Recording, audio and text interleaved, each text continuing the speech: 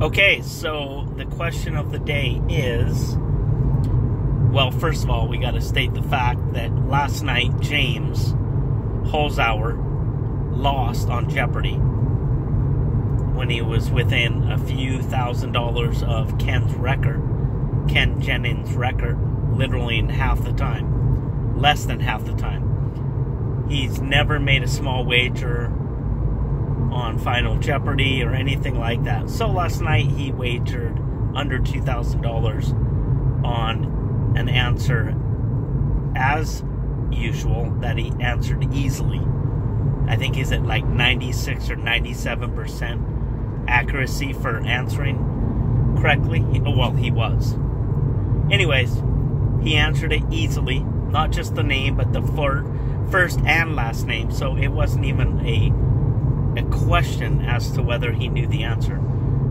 And he wagered only like $1,300, which the librarian, which she's amazing in her own right. Her master's degree, how she got it, her studying for Jeopardy, everything. She's amazing, but I'm telling you what, if James would have played on purpose, like he normally plays, he would have easily wagered the right amount that he needed to easily win last night. So the question is not, did he throw the game for some reason that we don't know? Because I think that's a given. I mean, it's all over the news, it's all over radio, it's all over everywhere that most people think he threw the game. It's pretty much a foregone conclusion. But I guess the question is, why? Now, maybe he didn't throw the game, you know? I don't know. There is that small percentage, but I'd say the majority, you know, the very high majority of people that have been following all this and watching it, including all the news medias and everything like that, are in agreement that somehow, for some reason, he threw the game because he wasn't buzzing in. He bid low for the first time ever, in a time when he never bids low. He could have easily won. He didn't. Everything was off. I mean, for a reason. So I don't know. Sammy and I last night discussed there could be 3 reasons. This is just our opinion. First, Jeopardy paid him off because they were going broke.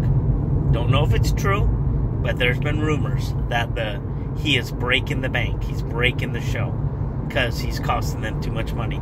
Second reason, he was fed up with winning. I mean, he literally just wanted to spend time with his family and move on to something else, a new venture.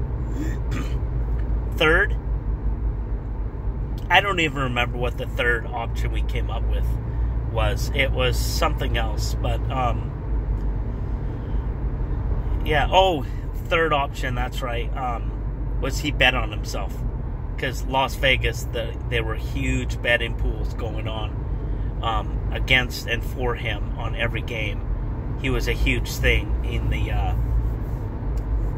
Las Vegas betting rings and betting circles. So a lot of people think that maybe he went and placed a huge wager of millions and millions of dollars on himself to lose and then lost.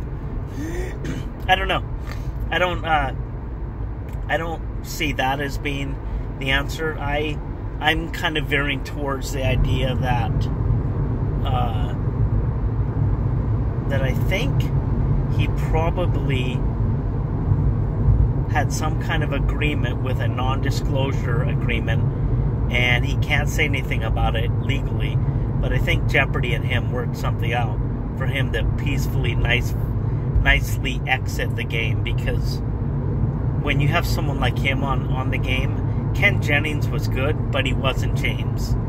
I mean, James was easily smoking Ken Jennings 2-1. I mean, it wasn't even a comparison. And Ken Jennings was phenomenal. But I'm telling you, James was about to blow Ken's record out of the water in less than half the time. What would James have looked like at 76 games? he would have been at $7, $8, $9 million in winnings. He was averaging $77,000 every single day, every single episode in a 20-minute game, minus commercials. So he broke every record. He held the highest amount ever earned on a game a couple times. He held the highest amount averaged on a daily basis. He was tracking towards breaking the all-time record of $2.5 million in 76 games, and he was going to do it in 32 games. 33 games would have been last night, and he would have easily won it. So anyways, yeah, I mean, what are your thoughts? Comment below.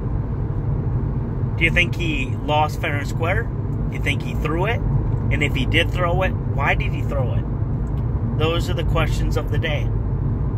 See ya.